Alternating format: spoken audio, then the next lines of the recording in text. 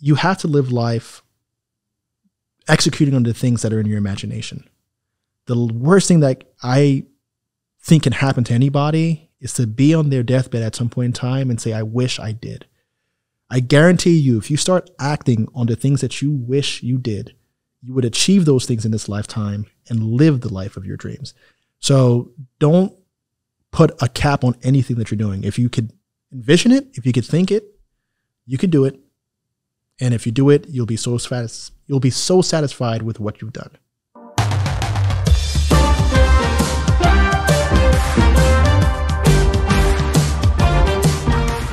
Hey, what's up, everyone? Welcome back to another episode of the Maxwell Show. I'm your host, Maxwell.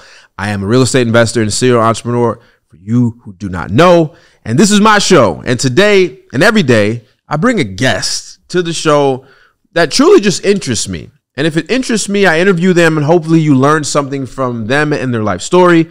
And today I have somebody that is hailing from, actually, I don't know where they're hailing from because they're all over the place, and we'll get to that a little bit later. But welcome to the pod. Welcome to the show, Karl, man. What's up, brother? What's up, man? Thanks for having me. Absolutely, man. Listen, I don't know exactly how we connected in the beginning, right? Because were you in Charlotte at one point or something like that? No, never in Charlotte. Like not physically, but because I've been trying to follow what you've been doing, and I'm trying to recall. It's like I've maybe seen some real estate content from you, but then I don't know you as the real estate guy because you're just all over the place. And then as of recent, I got real interested when you started doing a lot of traveling and talking about living abroad and enjoying life that way. But before we kind of dive into that, kind of give like a little pitch of who you are and what you do now. So essentially, I'm from Jamaica, Queens, a town called Queens Village. Yeah. And I ended up getting into the healthcare business through my mom. She's a nurse. Okay. And she decided one day that she wanted to start a nursing agency. So me being the only computer geek in the house that knew how to function on a computer, I ended up becoming her assistant. And we've grown that business out to doing about $12 to $13 million annually. Mm-hmm. But there was a story in our life because we moved from Harlem, New York to Queens Village because Harlem in the 80s was pretty rough. Right. Not now. So when my mom was looking for a house, she wanted us to have a yard to play in. That was important for her. So she ended up buying a house on a double lot. And in the early 2000s, somebody comes along, knocks on her door one day, offers her $120,000 for the lot. She bought the house for $90,000. So she was like, you could have the yard. My kids are grown up. Do what you want with it. I was always told that we couldn't develop this lot anyway. It had its own address. It was a proper lot. Oh, wow. Within 6 months, he built a 2-family home, bumped it off for $600,000. And for me, that left a sour taste in my mouth. Like, wow, we just missed out on an opportunity just because we didn't know how. Now, this is before the internet was available where you could actually learn things on the internet. Yeah. Right? You could only go into the chat rooms, meet people, that sort of stuff. But that always made me think that there's much more money in real estate than anything else. So from that point on, I always had in my mind that whatever money I make, I'll invest in real estate. So my world is healthcare and real estate predominantly. That's where I've generated my income, my wealth, et cetera. Mm-hmm. So for me, what ended up happening is I started to get asked by a lot of people, well, how do you make your money and what do you do? And investing in real estate, it's something that people are familiar with. Yeah, everybody knows. Everybody knows. I got tired of answering the same damn question. So I started a YouTube channel so that I can talk about this thing and point people in that direction. Hey, if you want to learn how to flip a house, then just go to my YouTube channel because I'm tired of talking about it. I used to go to meetups, meet a lot of people. Same thing. I got tired of saying the same sort of rhetoric. But maybe, I'd say about 2 years ago, I was on the Earn Your Leisure podcast talking about healthcare staffing. What episode number were you? Don't know. It's like in the 60s or 70s. Okay, so I was like number 50, I think. Episode 50 or somewhere around there. So I ended up getting on that. And I started to get emails. Hey, how do I start this company? How do I start this company? How do I start this company? And I was like, you know what? I'm getting enough inquiries. Let me start talking about it on my channel and see if people are really interested in this. Mm-hmm. Again, how do you start a home care agency? Kept getting those emails. Said, you know what? I'm tired of answering the same question. Put together an online course. And that online course has done pretty well so far. I would say it averages anywhere between 11 and 15,000 a month. Mm-hmm.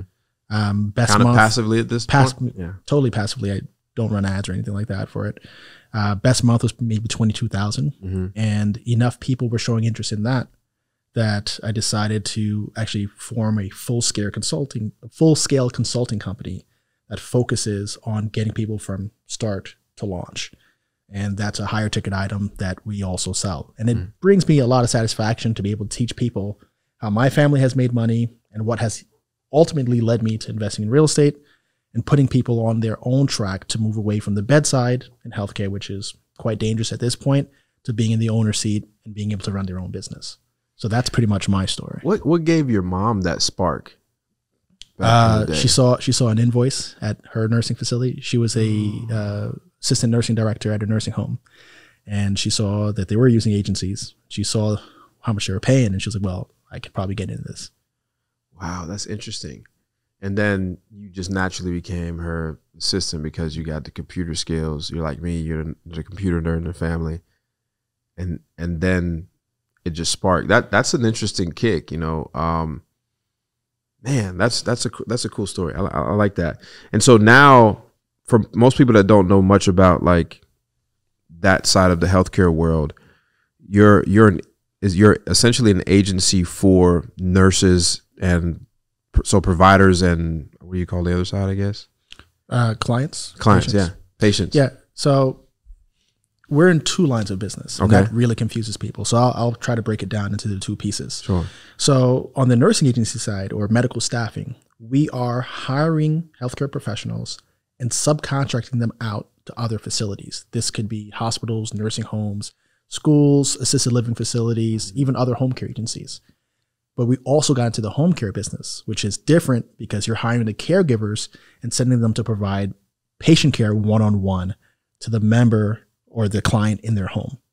So we're in the same space because it's both of them are staffing agencies. You're hiring personnel, placing them to work somewhere, and obviously making a spread between just a different client. Just a different client. It's just where's the worker going? Are they going and servicing a patient one-on-one? Or are they going and working inside of a facility that is servicing patients? Makes sense. I like that. So at this point, you've been in, how long since your mom started that the family's been in it now? Wow. Talking about from 1996 till now. So wow, a long time. Yeah. Okay. And so how has, you know, with anybody being in business that long, especially something like that, that's just heavily kind of, I don't know, regulated, have you went through the ups and downs of maybe seeing like regulations or changes in the industry that kind of made you had to adjust or pivot at any point in time? It's constants every year. Okay. Right? That Medicare and Medicaid and the state always comes up with something new.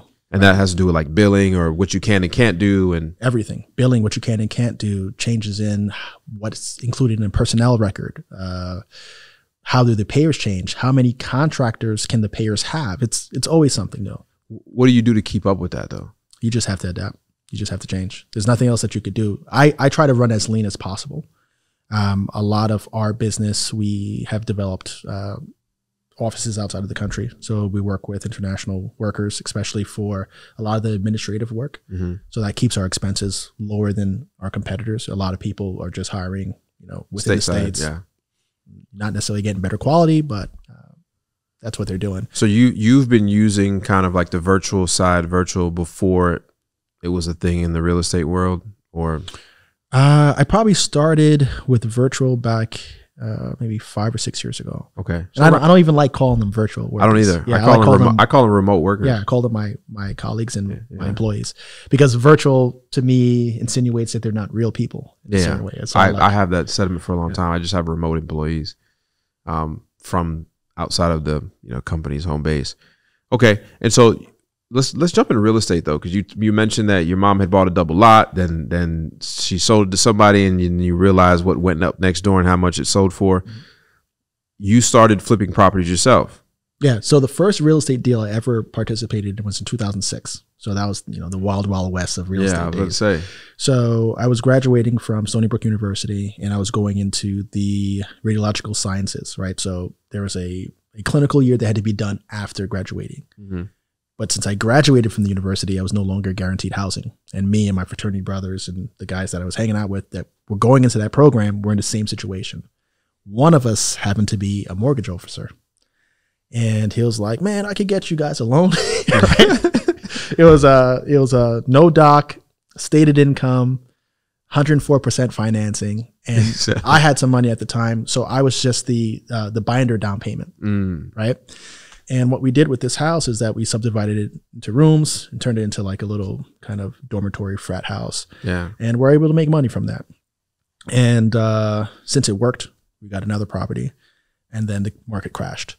So in 2009, I did my first deal independently. It was in the same neighborhood because it was working for us. This is all like in the New York area? All in the New York area. Okay. Right. So in 2009, what's cool about 2009 is that Obama just came into office. The market had just crashed, and they were doing a first-time home buyers. I remember that credit, $8,000 just for buying a house if you're a first-time buyer. I remember that.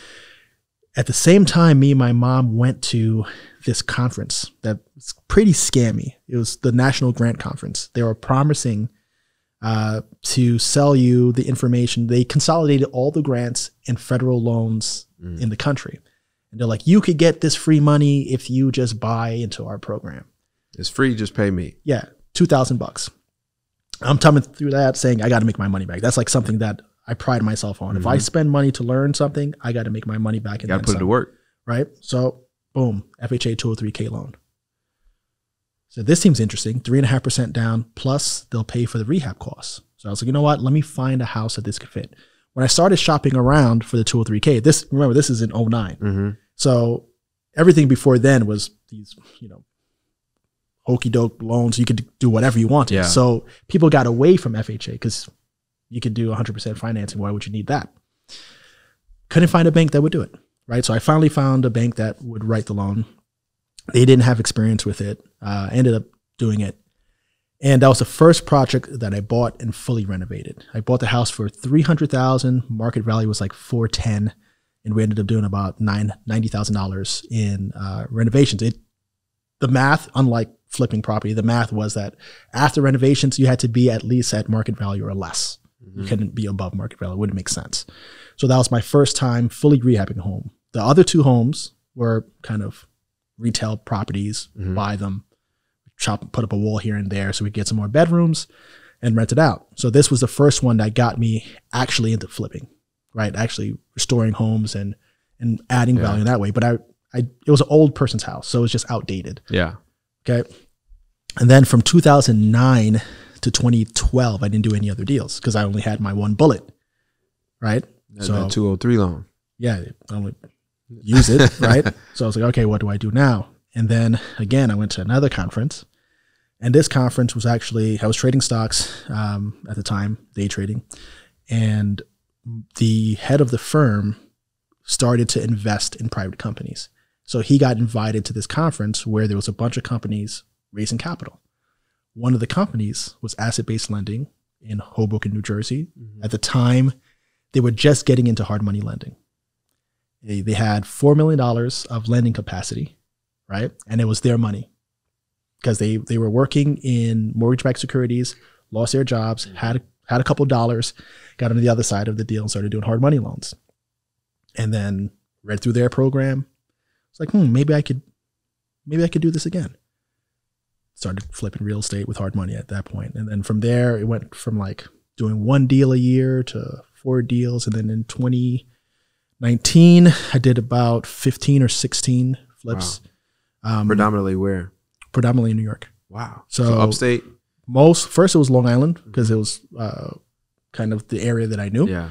And then Long Island started getting priced out. And then I started looking into Orange County, so Middletown, Port Jervis, those sort of areas. That's good. I mean, that's a good run. And then, but during this entire time, you're still focused on the main thing, which is the healthcare stuff. Oh man, my life was absolutely nuts because I became an X-ray tech. Right. So that was my path, radiological sciences. You sound like me that you've done a little bit of everything. You more than I've mentioned so far. So it's music production, flipping cars, salvage vehicles, T-shirt screen printing. I did that in college. I don't think there's not many industries I haven't been in. So I have a good working understanding of how most businesses work and how most things function, which serves me well today. But I graduated and I was working overnights and weekends. My Monday through Fridays were clear for the business, trading stocks, and I actually opened a co-working space, like kind of like a WeWork sort of space. So I always kind of had one foot in the W-2 world. And it's something I recommend to anybody who's like an entrepreneur. Like a lot of people will say, quit the job. And I kept my job because it provided me with income, took the pressure away of having to take money out of the business. When they started to mandate that kind of management gets paid, I put myself on at minimum wage just to satisfy that mandate. But I'm an advocate for actually working while you're building your business. It takes a lot of pressure off. It gives you money to keep growing that business. I'd say it all the time. I say that in this day and age, like a side hustle is 100% necessary, especially if you're trying to go somewhere, get things done. Like it's just consider it normal. Get you a side hustle. Because without that, you're just drawing down. Yeah, you only got one. You got one spot, man. You got one source. But yeah, go ahead. Sorry about that. Yeah, no, but that's kind of how it worked out for me. So with time, I think doing all the other things actually allowed me to learn and bring back to my company. Because by the time that I graduated from college, we were doing maybe like 1.4 million annual rev, right? Not much. And when I started trading stocks, I started to see how companies like Facebook went from this application in a dorm room to public offering, raising capital, organizational structure, just the things that were missing in my mom and pop business. So I started to take what I was learning from, I can't really say Wall Street because prop trading is not really that, but whatever. But what I started learning from just looking at how other financial companies were being run and how money was moving, I was like, no, we have to change how this business functions. And we were able to start growing that out. But at all times, it's always been 1 foot working, 1 foot building businesses, and whatever extra money I have, testing different ideas. The real estate just always worked. Yeah. Right? Good times, bad times, property values appreciated, rents typically get paid. It's been my kind of safety net, so to speak. I feel like it's the easier business that I'm in. Yeah. Obviously you grew up in the healthcare industry just through your family business.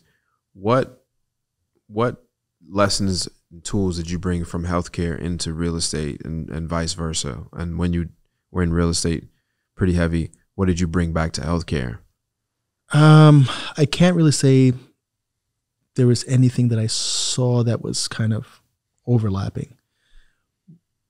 What I did recognize is that when you're in a traditional business and you're looking to take on debt to grow your business, they're going to evaluate you based on your business, and then they're going to evaluate you based on your personal assets, especially if you go in SBA, right? They want to know that you have collateral.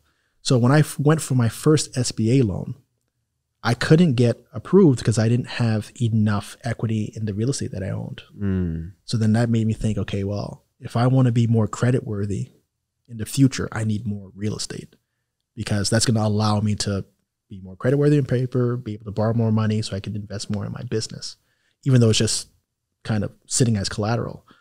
So I can't really say that the two worlds are very similar. They're very different, because most of the revenue in home healthcare and healthcare staffing in general is government money and kind of private insurance money. Real estate works a little bit differently. What about just overall the overlooked things like running a company and dealing with people and personnel and managing a timeline? Those things kind of have to cross at some point, or they can lend to it. Yeah, they cross, but not directly. I think in having to grow a company, it allows me to look at any other business, whether it's real estate or something else, to think, what does organizational structure need to look like? How can you continue to grow your business if you don't have a marketing division? How do you grow your business if you don't have a business development arm? So the things that were happening in the healthcare business kind of naturally, from an organizational standpoint, I started to apply towards real estate in a way. But I would say they're pretty different.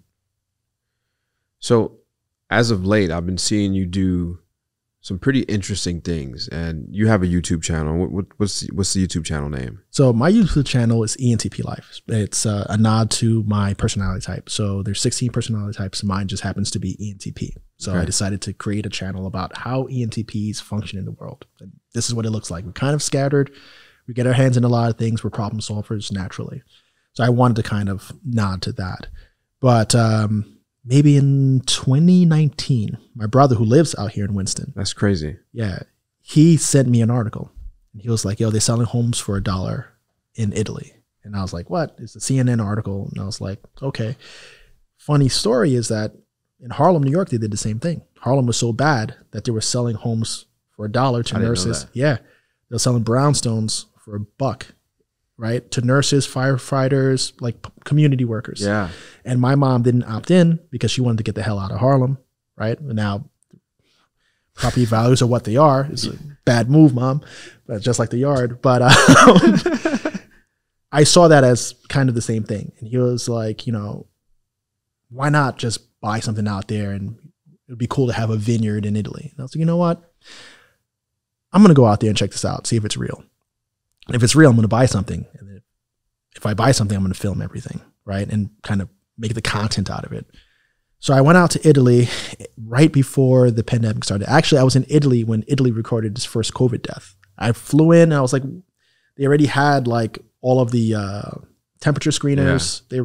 Everybody maxed up, suited up. I was like, what the hell is going on here? These people have lost their minds. Yeah. So I went out there, and turns out that they are selling properties for just $1. You could get really good properties in Italy for like 60 grand and less. And in some towns, it's usually like ruined type of properties, abandoned properties that you're selling for $1.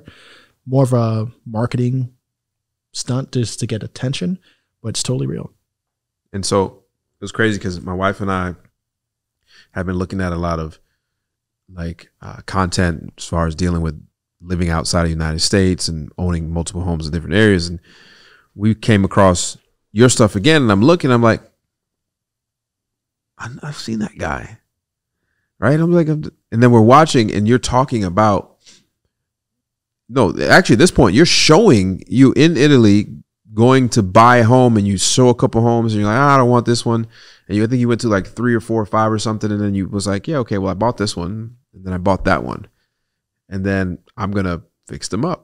So kind of walk me through. You get there, what happens? How do you find out it's real?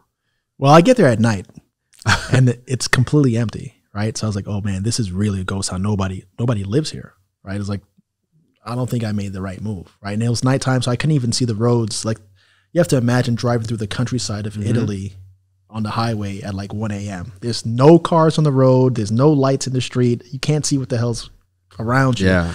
And then you go to this town and there's nobody outside. And it's wintertime. So definitely nobody's outside. Yeah, definitely nobody outside. So I was like, I think I made a bad decision coming out here. The next morning, I walk outside and there's people outside, you know, old guys smoking cigarettes, drinking coffee. And they call me over, right? Obviously, I stick out. It's like, they call me over. He's like, come here. He's like, where are you from? I was like, right now I'm living in the Miami area. He's like, hold on. He goes inside to the coffee shop. He gets his friend. He speaks English. Talk, right? So the friend comes over to me. He starts practicing his English with me. And one other guy that's old keeps just saying, €1, one, and pointing to the village. And I was like, yeah, that's what I'm here for. So my first impression was like, all right, there's some people here. And these people are actually nice, right? They saw me as clearly a stranger and started to engage me, wanted to practice their English with me. So I felt like, all right, this seems all right. Take the tour. And of course, since this real estate agency was in a major publication, they had a lot of tire kickers, right? People who were like, you know, I'm going to buy a €1 home. So they organized this tour with me and a couple other people who are interested in these €1 homes. And they're showing us these homes and they are crap. Trash. And then the agent's like, you know what? Let's break for lunch. After lunch, I'm going to show you what we call the premium listings, right? They're in better condition, still in the historic center. You feel like that's part of the, I'm going to get you here? Yeah, for sure. Okay. For sure. It's definitely the carrot on the stick. Okay. Right? Okay. It's like get people here, and if they want the 1 euro home, fantastic. If they want something else, there is something else. Because you could see people like, wow, I don't know if I'm going to do this. They wouldn't do that in the United States, much less exactly across the world, across the pond. So we come back out, and they start showing me the premium properties. The first premium property is actually the one that I bought. Mm-hmm. I walk in, and I was like, all right, just based on the fact that this has running plumbing, windows, 4 walls. You could live here. I could live here. I could clean this and just move in for $5,000. And I was like, and that house right across the street for $1, it would cost me way more than $5,000 to get it to this condition. So I was like, all right, this is one I'm going to buy. So $5,000? $5,000. Like a whole house. Whole house. $5,000. In a town, it has a fire department, has a hospital, has restaurants, bars. 10,000 people live there. It's a functional town. Oh, wow. So it's not really a ghost town as far as I'm concerned. So for $5,000, you own your property outright. Now, people who are from America, they have no problem buying these homes, right? So you could own a home in Italy outright between $5,000 and $20,000 easily. So you don't have to worry about a mortgage. You don't have to worry about making rent. Cost of living is really cheap there. But these things are out there. They exist. How big is it? This house, the first one, because I remember the $5,000 house is about 500 square feet total. Okay, so New Yorkish. Yeah, no, large New York. That's a large New York. that's a large New York studio. Yeah. So, but it's a 1-bedroom house. So on the second floor, it is bedroom, bathroom. First floor is just kind of kitchen. Area. So it's a place you can come visit with your family if you want to, or Airbnb it in the off season, or just conversation. Yeah, I own a house in Italy. Yeah, so it's a nice stun button. Yeah, you'd be like, yeah, I got this house in Italy. If you want to go spend a week there, you can. And then I have another house around the corner from there that was more for my family. I got 2 kids, so that house is 3 levels. If you think about like a 3-level brownstone, it's like that. So I saw it and I was like, wow, I could convert this into a 2-family. First level, because it's first level is kitchen, bathroom, and living area. And then the main door that goes to the second and third. The main door goes straight to the stairs. Okay. So you could just put up put another door here, put another locking door at the top, and now you have that's that New York brain thing. That's New York brain, yeah, for sure. Do that down here. Yeah, you could stuff somebody in the basement, closet, garage conversion, everything. Yeah, that's how we think. So back to that first house, because this really fascinates me, because this isn't part of my wife's and I's plan. Is to, after seeing your thing, it was because when we were in Dubai, somebody had mentioned that. I think her brother had mentioned that he's seen something, and then all of a sudden we get home and boom, there you go. And like, so now you buy this house for $5,000. I saw the video. You renovated it. How long did the renovation take? The renovation took about 2 years. Not because it needed 2 years. It's a 6-week at most renovation, right? By my standards. But they shut down Italy right after I left. Oh, that's right. You're doing the supply chain got interrupted. People couldn't work, couldn't go outside. So Italy had a pretty hard shutdown. Yeah. Because they were like, right after China, they were the big hotspot. So they didn't know what to do. And they have a very old population in Italy too. Yeah, it's very risky. Yeah, so they shut down for a while. So pretty much that first year was a wash. And then they opened back up. And then we started, renovating kind of sporadically. It was never a rush. And then what did you spend in renovations? I don't know if you remember this. Like you said this on the video. Yeah, I did. In one of the videos, I kind of went over the cost. Okay. But so I spent in total about $35,000. Okay. Not because I had to, right? What happened is I wanted to redo the bathroom completely. I see the bath. That was nice. I redid the kitchen completely. IKEA. Was it IKEA first? Yeah, it was an IKEA. Look beautiful though. Yeah, it was an IKEA kitchen. So there's IKEA out there? In Catania, yeah. How far is that? 2.5 hours. Oh, that's not bad. Yeah. Somebody's little truck? Well, they deliver. Yeah, so this is not that. So I'm thinking in my head. I've been to a lot of places. I'm like, okay, this has got to be a fairly remote area where it's actually kind of convenient to a lot of places. Yeah, it's actually Central Island, where on the island of Sicily, it's like right in the middle. So I could get to the beach in 45 minutes. I could get to the main international airport in about 2 hours. Like the capital city is Palermo. It's a historic city. It's nice. So you could get there, enjoy the nightlife. That's 2 hours away. you're pretty much within an hour or two of all the coast and all the major cities down there. So I got to ask, you the only black guy in town? 10,000 people? No, actually, I'm not. There's a few African immigrants there, and there's a few African Americans who bought there. Okay. Some of them who've seen the content. Seen your video. It's right? crazy. So you'll come across people on the street. It's like, yeah. I interviewed the mayor, and it was about 18 different nationalities have purchased there. Okay. And Sicily is interesting because a lot of, you're touching on the race bit, but a lot of people don't realize that Sicily was occupied by the Spanish, by the Turks, by the Greeks, by Northern Africans. So they're accustomed to assimilating. So they're not really looking at people based on color or anything like that. They're looking at who you are as a person. Are you a good person? Are you respectable? Are you friendly? And they're extremely friendly. Like Italian hospitality is like no other. They'll better than Southern hospitality? Yeah, for sure. They'll invite you into their house their first day. So let's touch on a subject while I brought up the race thing. I've traveled quite a bit of places. You travel and live quite a bit of places. What are the race relations when you travel abroad, right? Because you have, obviously, you're a black guy from Queens. You're married. Your wife, where's your wife from? Venezuela. Your wife was Venezuelan, right? So you guys are traveling to Italy. Like, they're like, what is going on? You got some beautiful kids. I've seen your kids online. And then, so like, what is it when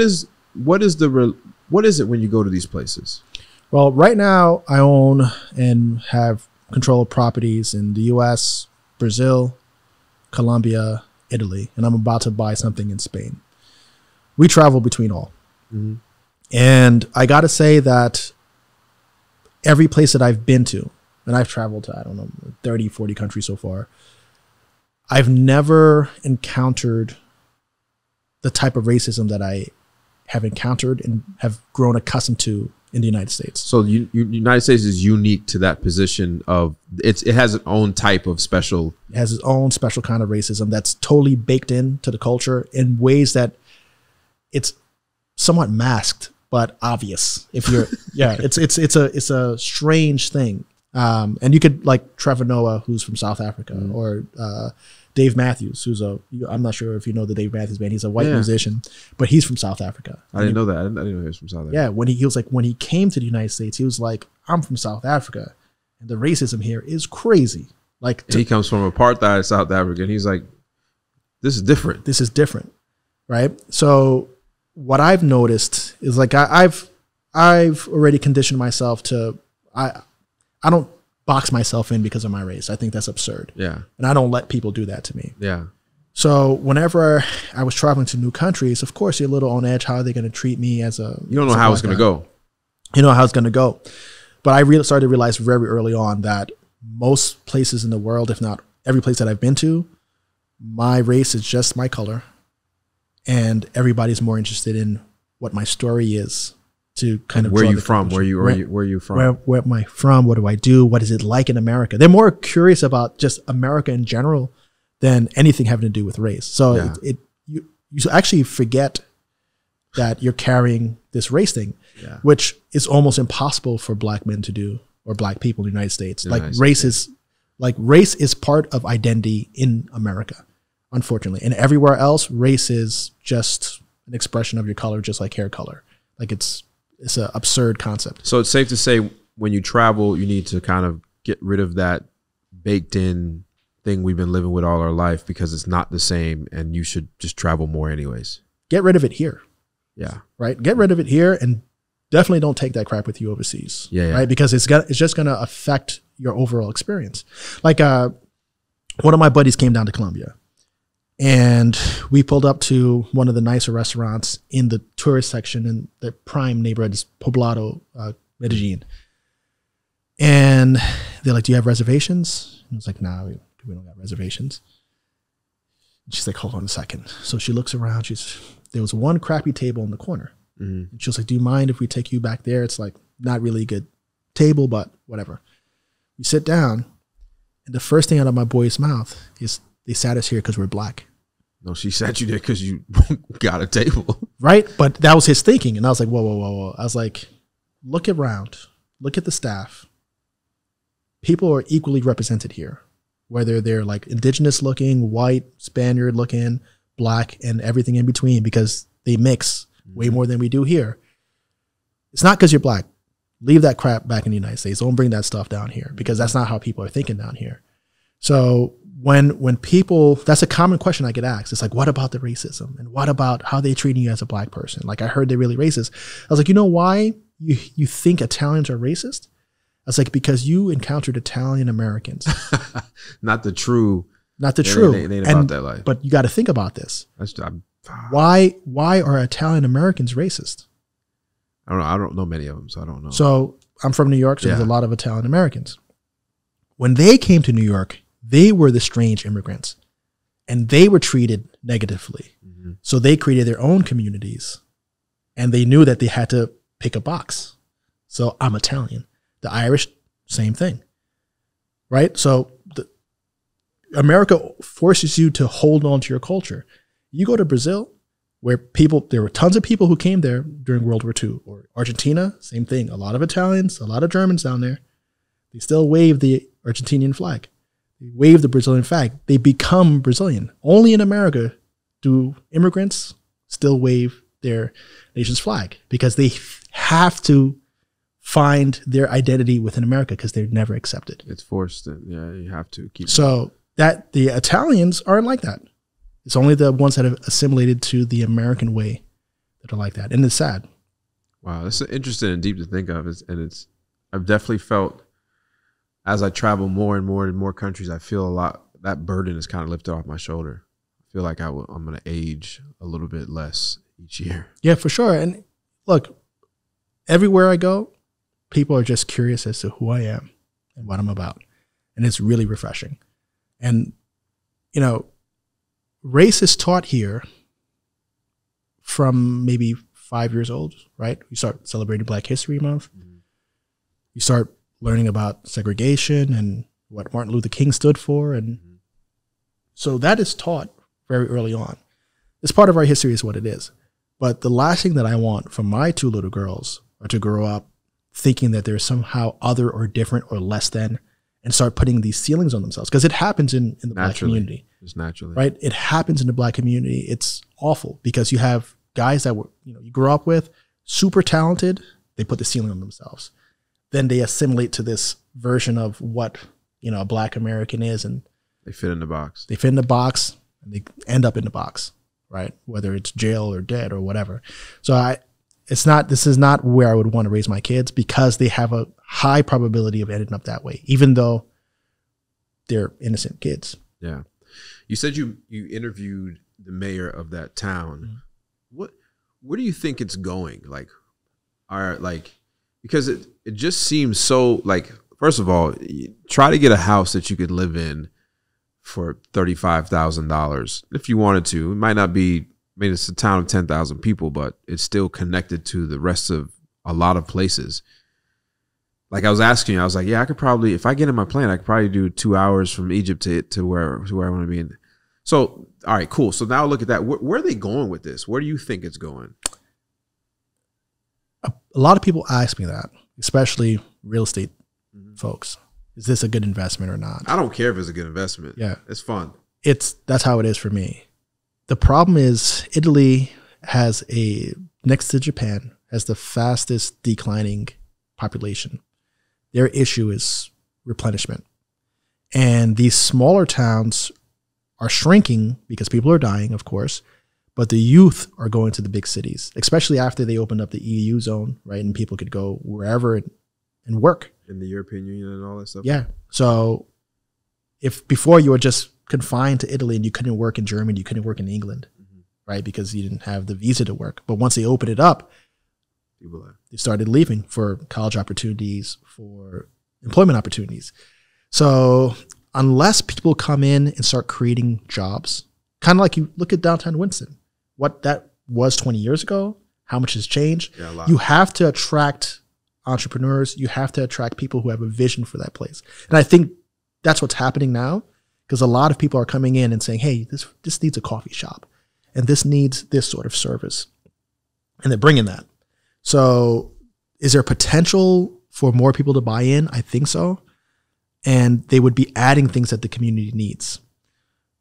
My concern is that you're still playing, against time, and people need to reproduce. Like in our generation, you're even seeing people having less children than people 30 years ago. Yeah. So offsetting children is becoming commonplace, especially in the developed worlds, right? More education, more birth control, less kids. So that needs to get reversed. So jobs need to be brought in, and people need to be encouraged to, So, but what about like people part-time living? You're part-time. You're not going to be there full-time. Well, what we do is we create employment opportunities. Okay. Right? From that district. Just from creating, just doing the renovation. Yeah, right? That makes sense. Created jobs. I put my properties on Airbnb. They don't really rent that much. It's not like a tourist town. Not yet, but we can change that. They could change. And the cleaners, they get compensated for their work. They check on the properties. So I think ultimately there is some potential there. Like there's one project that I'm looking at. It's an abandoned orphanage, huge. And I think it would be an awesome kind of work-live sort of loft space. And I've been kind of promoting it. How much do you think you need? I think that's going to need about 1.5. Okay. Right. So what I would like to do is see if there's a way to partition it out so that units are going for 30 or 50,000. Attract the artisans, attract the creators, and bring them to this orphanage so that they could participate in the renovation of this building and kind of bring some life in. So I've been talking about that a little bit on my channel to see, who would be interested, and if it's something that we could do, we could do it. I think what's cool about it, as my mind starts to think, it's like being able to create Sims, or like this new, and obviously people live there, so I don't want to go like and completely rechange their city, but in a city that has, in a town that has 10,000 people, who could add, like you said, the coffee shop, and then this, and then things that attract people. Like how can you get it to where you do have a good amount of short-term rentals that attract people? What can you create in that community that will attract people to that particular region? So they got a really well restored castle there, or like preserved castle. So events at the castle, or the castle overlooks like some farmland. So festivals, music festivals with the castle in the backdrop would be pretty dope. Hot air ballooning, I think, would be pretty interesting because it's these wide open landscapes. Have you ever been to Cappadocia, Turkey? Not. Beautiful. Best place to probably go hot air ballooning. But something like that in Central Sicily could do really well. I think people, for me, it's about trying to bring people with vision there. Yeah, exactly. The maniacs that go there are people like me and you, people who see the potential in the nothing and say, well, I can make something nice here and I could promote it. And because the people who are there are just used to this being home, and they're kind of resigned. And that's what the mayor told me. He's like, the people that are coming in, that's the real value add. He's like, that's the best thing that's happened to this town, because we have people educated in different places who see different things, and they're importing all of that knowledge to our community and adding to it. And they're welcome to that. It's like they're okay with their town changing as long as their town stays alive. So I know what I'm doing. You're going to probably be there sometime in the summer with your family. I am going to be in Dubai and Egypt. I want to come there. I want you to give me a couple options maybe before I get there. But then me and my wife want to buy something out there, something that we could renovate, but not a $1 joint. I don't want that. Yeah. I want something. I wouldn't advise it. Yeah. I want something that we can put our own little touch onto it. Maybe a little bit, maybe like the second one you got, like the one that's a little bit bigger, not the 1 bedroom. And then that way we can turn it into what we want, because our goal is to have multiple homes on multiple continents, multiple parts of continents. And I want to do that. And I noticed on one of your videos, like, since you've done it twice and you got the team to do the renovations, you're like, hey, look, if you want to buy a house in Italy in this area, hit me up. Right. Yeah. So what I decided to do, because it is Italy, so their processes are very different than America. Yeah, I was going to ask you that, but keep going. Like, their processes are different, so they move at a different pace. For example, Italy pretty much closes in August, and it becomes just tourism. So don't expect to get anything done in August. Really? Right? Yeah. What's so special about August? It's the end of the summer. Enjoy your life. Okay. I like that. I like that. Shut it down. Yeah, well, except whatever. for my staff. Don't yeah, shut it's it down. a gosta feta. Enjoy the beach and enjoy life. What are you dealing with work? That's their mentality. So as an American business owner, you have to get used to that. But I saw a lot of gaps in their processes because they just function differently. Like there's not an MLS in Italy, right? You would think in the entire country, nothing like that. So there's no, all the brokers have their listings and it's their listings. I saw that in Ghana too. Yeah, it's like that in so many countries, and it's that's something that there's some potential there to create or recreate MLSs in other countries. But I put together a team at Cheap Houses in Italy. So I have cheaphousesinitaly.com. cheaphousesinitaly.com. I have a project manager / interior designer. Her name is Cecilia. She actually bought property there as well and has fallen in love with the city and has been helping people to kind of get acclimated. She's like a connector of all kinds. Mm-hmm. And I work with a contractor. His name is Luca.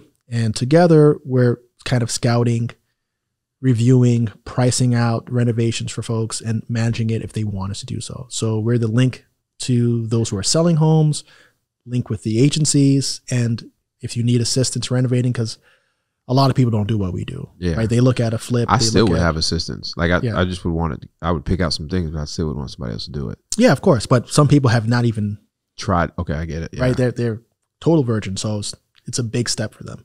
So we're there to help out in that capacity. You know, it'd be real cool. I was just thinking as you were speaking, I was like, what if like 30 people like you and I just bought homes there and kind of like made it our summer joint or whenever. We'd be like, hey, yo, next month we're going to be there. Let's all meet up. And we're all like successful entrepreneurs, millionaires. And we just meet in this little small town of Italy and we do it up, convene, have some, like, it's like a mastermind, but the only entry is buy a property. Yeah. I think that would be interesting there. So Wholesaling I love because that's where I got properties, but I'm looking to do another project by the coast in a coastal town near Palermo. I think you'd like it there better than Wholesaling. And how far is Wholesaling from there? About 2 hours. Okay. So it's right next to Palermo Airport. It's going to cost a lot more, isn't it? Sub $200,000. It's more than I was wanting to spend. But I think you could swing it. Under 200. Yeah, I think you could swing it. I was thinking like under 100, You might be able to find some, depending on size, depending on where. So because it's a beach town. It's a beach town. The population goes from 15,000 in the off season to about 60,000. But beautiful coastal views, mountains. It's so scenic. I kind of like the 10,000 town though. Yeah, I like it too. But I really like the coast. Maybe because you're from Winston, man. So you're already 4 hours from the coast? Yeah. Well, plane 45 minutes. Yeah, plane 45 minutes. Which we're both pilots, by the way. Yeah. We both fly, but I like being near the water. And so, I think I really like this town. It's like I love it there. Our plan is Dubai, home, Egypt, condo, Italy, home, Ghana, home, could be on the coast, and then the Jamaica estate in Trelawney on the beach. So I don't want too many beachfronts, man. You want it because the Dubai home is waterfront. It's not beachfront, but it's I don't know. We'll see. 200 scared me. I don't think you should be scared by 200. No, it's not the 200. it's that I want to be there one time. Yeah. It'd be cool to have a place where it's like all like-minded folks. Yeah. We just got a group chat and we're like, we're all going to pull up. 13 of us are going to pull up. Let's just go there and it's almost like you can sway the economy. I think with the synergy of 30 of us owning homes there, it's your entry into the mastermind. Yeah, I think it could be kind of positioned that way, especially if it's a diverse group of entrepreneurs. Yeah, exactly. It has to be from all different walks. They could say, all right, you know what? Each year we take on this project, right? This is going to be the year of the bakery, or the year of the orphanage redo, or the year of the media room, or whatever the case may be. I think that could work well, and I think it's kind of hard to go to Sicily and not fall in love with it. I guarantee you, if you come down and I show you Wholesaling, I show you by the coast, and I know I'm gonna love it. You're gonna be like, man, I think I might have to have a house on the coast and in the countryside. That can happen. Because the countryside is cool because you really get to separate from mainstream. So if you want to disconnect, Wholesaling is fantastic. And like I said, the people are great. But you want to kind of party on the coast a little bit, enjoy the boat life, etc., then you got to go to the coast. For me, that's why I'm getting more properties down there, because it's going to satisfy kind of both. Yeah. You spend longer time down there. Mm-hmm. It'd be cool though to think back that like those 30 guys change the fabric of this town and maybe other towns and too. Spread to towns next door and things like that. Man, I'm a little excited. Yeah. I'd wire you 30. Oh, another question. Talking about wiring 30, I'd wire you 35, 40,000 right now. The thing is with the buying process, how long did it take in a regular time? Like, not long. I would say budget maybe 60 days for it.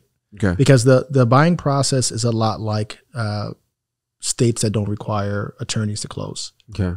So like the title is called like notary. Like the title agency would be the notary public. And they're the ones who are responsible for doing the kind of title search, deed, kind of settling out of any outstanding debts, typical title work. So they're going to do their bit. Everything else, I'll take it back. The first step is you have to get what's called a codice fiscale, which is a tax ID number. Okay, with the codice fiscale, you could put a house in contract and do a transaction. You need identification and you need a codice fiscale. So you bind the property like you would any other property, and then you hire the notary. The notary does the title search. If you're not physically in Italy, you're going to have to assign a power of attorney. So there's a formal document for that. So that gets notarized here, apostille, and then sent back. So that might take, 3 weeks between the mailing and getting your official stamp. That might add some time, but the notary work, the actual work in Italy, should be 1 month to 60 days between all of that. So it's almost the same process. And then when they give you clear to close is when you wire the rest of the money or something? Yeah. You wire the money directly to the seller. After they tell you clear to close? Yeah. Oh, yeah, we're clear to close. Just make sure you send me proof that you made the wire. Oh, then that's cool. And they have to confirm. Like it's a little more honest. So it's not like it gets escrowed and they settle out. This is the closing amount. This is my fees. Send it. Send him his closing amount. Send mine. And yeah. You're good to go. Wire was easy though. Yeah. Yeah. The banking system is okay. Is easy. Yeah. You got me excited over here because I'm glad. I'm serious because it's been one of the most fulfilling things that I've done. Because me and my wife watch your channel and we're looking at it like, I can't wait for it to come over. I can't wait. Yeah, and the thing is, cost of living in Italy is really low, surprisingly low. People think because they're on the Euro standard that things are expensive. Give me a pasta dish. What's it called? Nice pasta dinner. 7 to 9 euros. Wow. And that's about $1 for $1, right? You're on $1 right now. Yeah, it's almost $1 for $1. Now this is why now is the time to buy there. Like the US dollar has been the strongest I've seen in my lifetime. Probably same with you. Yeah. So that's why I'm starting to buy more property internationally. That's why I bought the property in Brazil. Diversify where your money's sitting. Exactly. Diversify your money. Diversify your passports. Diversify your residencies. Don't call yourself a passport, bro, if you got one passport. Nah, I've only got one passport. You got to diversify. I've got one. Yeah, no, I do. It's coming for you, though. Yeah, next year I think I'll get my Venezuelan, which doesn't really help me much, unfortunately. Still, not in the sense of visa-free travel, but it helps. It helps, yeah. Just to have it. I would be able to apply for my Colombian citizenship in 10 years. Right now I have what's called a migrant class visa. It gives me 3 years of residency in Colombia. I set up one of my offices out there, and I have a team out there that I work with. Okay. Going back to like the healthcare agency, why don't I hear more people talking about that? Because it seems like something you can do without having a ton of money to start. Yeah, you don't need much money to start as a nursing agency. And why you don't hear many people talking about it is because there's not many people talking about it. There's like me and one other woman that are kind of popular in the space. People just don't talk about what they know. Because that's what's afforded you to live this lifestyle. Predominantly, yeah. Yeah, so it's part of it. Big part of it. Big chunk of my income comes from healthcare. then from real estate. That's kind of like the 1-2 for me. But what I've done is I've worked directly with healthcare professionals. Most of our clients are nurses, physical therapists, physicians. I'm onboarding a dentist now. These are healthcare workers who have worked for an agency, are tired because healthcare will drain you, and are like, hey, I don't know if I should switch careers or if there's a business opportunity for me here. Yeah. And fortunately, I've been able to fill that gap and be that teacher of how to start these businesses. It's not that hard. So for less than $20,000, you could build a business that you could generate $1 million in revenue in probably 2 to 3 years if you're just steady and progressive. Yeah, because these are high ticket clients. Like it's not uncommon to have a nursing contract that's paying you $120 an hour for an RN that you're paying $50 an hour. How much is your thing to sign up? I got an idea. Okay, so it depends. Well, give me some levels. So we have. I'll walk you through the levels of what we offer. So we have a group mentoring option, right? That's a once a month meeting of the minds, right? Come in, different stage. You just need help, guidance on how to contract, how to sell, how to recruit, etc. Then we have an online course, 8 hours, 8 lessons, where if you watch the video and you do your assignments, you will open your agency by like lesson number 5, right? So that walks you through setting up an entity, getting your tax ID number, market research, etc. That's $900 once. If it lasts 1 year subscription for $900. Then we have a premium offering, which combines kind of the two, the mentoring portion, the group mentoring, and the online course. Plus we give some documentation like policy procedure, template, application documents, just the fundamentals of what you would need. That's $2,000. Business in a box type thing? Sort of business in a box, but still my belief is to allow people to take the steps themselves. Correct. Yeah, so they can learn the mechanics of the business.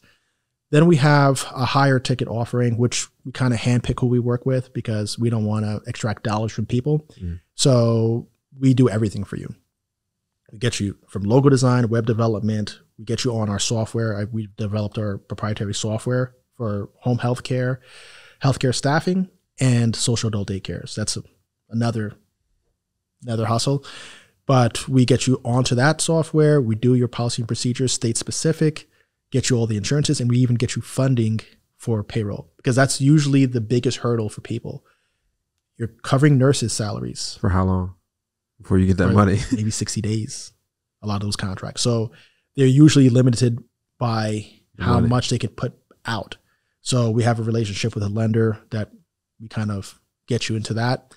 And, it's a case by case, different states require different things. So we price it according to the effort that it commands, but we're talking about $15,000 to $30,000 to get someone started. I like that. And that's the a la carte one. Yeah, we do everything. And then the $2,000 one for the one with the documentation that you need to. Yeah, so it's like mid-level. So for someone who's like a self-starter who could follow directions and it's like, hey, you know what? I just want to do this. I would say that if you're the self-starter type, starting one of these agencies is going to cost you between $5,000 and $6,000. That's inclusive of our fees because you still have to cover insurance.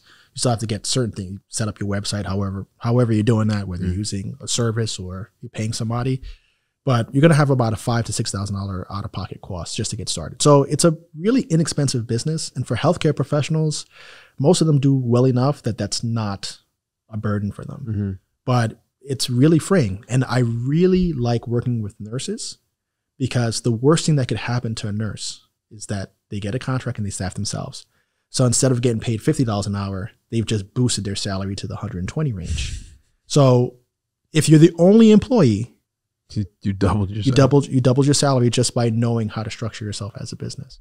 And then, on the flip side of things, with the right guidance, you grow these agencies into the millions. They start becoming interesting to people who are buying like me or to the other private equity firms that are gobbling these companies up. In purchasing home care agencies and in purchasing staffing companies, the biggest issue that I find when I'm reviewing deals that these are started by nurses, family businesses. They never get their financials right. And that's going to get you beat down on price or get you passed altogether. right? Because for those who aren't familiar, in the private equity world, you're doing a leverage buyout of a company using their cash flow to qualify for this loan. Correct. If you're selling a business for a few $1 million, the financials need to make sense to the bank. And if they don't make sense to the bank, there's no deal, right? So I haven't found, there's some distressed lenders out there, but they're not as friendly as real estate. It's going to cost you a lot. It's going to cost you a lot, but they're still kind of shy on what to pull the trigger on. Mm-hmm. So I like to work with our clients to get them to a sellable point. This is probably the best way, in my opinion, for the average working class healthcare worker to go from the bedside to millionaire status. And I wouldn't say it's easy, but it's definitely doable, and we have a pathway for that. That's crazy, man. I'm serious. I haven't heard too many people on that. That's insane, man. I'm going to talk to you because I got some people that I think I may want to put like in my family that I think my mom's retired just from that same profession. She's a nurse? Yeah, she's retired from that same thing. Yeah. So it's just like she just retired in December. But my sister is my older sister was in the healthcare industry as on the front end, administrative side. Which is great because and my other sister is a respiratory technician. Respiratory therapist, cool. So in high demand right now. Yeah. Right?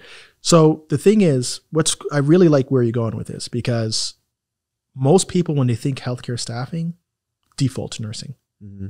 But you could do it with respiratory therapists, physical therapists, speech pathologists, social workers, physicians, dentists, radiation dosimetrists, radiation therapist. Like, I don't know half of them work, but I know what you're saying. But it's the entire industry, right? So everybody defaults to nurses and like, oh, I don't understand nursing, right? So I can't do it.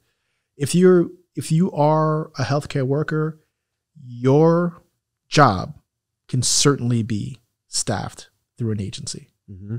So my mom talked about it all the time. Yeah. It's no new DON came in, I'm like, yeah, I know exactly what you mean, but yeah. Cool. And this is dope, man. This has been a good conversation because I've learned so much. I think a lot of this can benefit to the audience in the sense of traveling, buying property, vacation homes, another outlet outside of real estate, like to get your start in, because the ultimate goal is to get real estate, but how do you get to the point where you can get real estate? Yeah, my formula, what I teach people, get a job that's secure, right? Go to college, get a job that's secure, that makes you $60,000, $70,000 a year. You can live okay. Start a business. Let that business grow to a point where it's spinning off enough cash for you that you could take $40,000, $50,000, $60,000 a year and buy a house. Start learning real estate. Start investing that cash into assets and start building out your book that way. And if you are savvy and motivated, then start learning the private equity game. Learn how to consolidate businesses, learn how to grow businesses. Because once you start learning that, you'll see that applies to real estate, that applies to your nursing practice, that applies to everything that you could see, right? I'm sure you could look around and see consolidation opportunities everywhere. Yeah. Right? Because people usually kind of cap out at the small business phase. They're comfortable just calling their own shots. But if I could say what's allowed me to generate wealth over the years is exactly that. Work a job, don't depend on your business income for a while. Whatever you're spinning off, reinvest that into assets that you understand. And real estate is very easy to understand. Mm-hmm. Right? Everybody's involved in real estate. Yeah. Whether you're renting or owning, you're involved in it. Yeah. Whether you're renting, owning, like it's very easy to understand, easy to get financing for relative to any other business. That is a formula that's worked for me and what I would recommend for anybody else. And, I really think people see you and me on social media and say, oh, is this person even worth learning from? Mm-hmm. Every single time that I've spent money on a conference or anything. One-on-ones, anything, yeah. I've learned that first house that I got, right? So $2,000 for the grant conference. I got $8,000 in a tax credit. I still own that property. It's up like $250K or something like that in equity. And after my first year of living in the basement there and renting out the rest of the house. Yeah. Now we are collecting $5,000 a month in rent on that house. Mortgage is $3,300. So Cash flow. it's been 14 years of that. So how much money have I made on that one conference where I learned about that one program? Take advantage of people who know. Take advantage of your thought leaders, the people who are actually doing it. Build your business and build a life that you're looking for. Money you made and net worth increase. Yeah. Off of one. Off of one conference. I got like 20. Yeah. So just progressive, right? It starts with one. It doesn't start with 20. That's the mistake people make. It's like, oh, you could do this because of all these things that you had. It's like, no, it starts with one nurse placed, one property purchase, one new opportunity. It's dope, man. It's been an enlightening conversation. I got one last question for you. If you had the entire attention of the entire world, if you had attention of the entire world and you had 1 minute to speak to them, what would you say? And I want you to say it to that camera. The first thing I would say is follow me on all platforms. That's ENTP Life on YouTube and then Instagram, TikTok, etc. Shoot me a DM, send me your name, phone number, and email address. That's what's most important to me. I need contacts. I need information. But if I was going to say something that was beneficial to the public, which is actually what matters, is that you have to live life executing on the things that are in your imagination. The worst thing that I think can happen to anybody is to be on their deathbed at some point in time and say, I wish I did. I guarantee you, if you start acting on the things that you wish you did, you would achieve those things in this lifetime and live the life of your dreams. So don't put a cap on anything that you're doing. If you could envision it, if you could think it, you could do it. And if you do it, you'll be so satisfied with what you've done. I love it, man. Karl, this has been enlightening. Obviously, we're going to leave all the links down and below where people can reach out to you. I'm actually going to reach out to them. I'm going to purchase something from you because I think it's just interesting to let my family explore an option of being able to create something. Not that my mom wants to go back and work or nothing, but I think it's but she's got contacts. Yeah, she's got contacts. Exactly. So listen, man, this is the Max Maxwell Show. I'm Max Maxwell. If you've been listening this far, you know what to do. Hit that subscribe button. If you're in Podland, hit the 5-star, give us a rating. Go follow my man Karl. Go listen to him. Some interesting stuff. Somebody that I'm learning from. So if I'm learning from him, you definitely can learn as well. So I'll see you guys in the next one. I'm Max Maxwell, and we're out. Peace.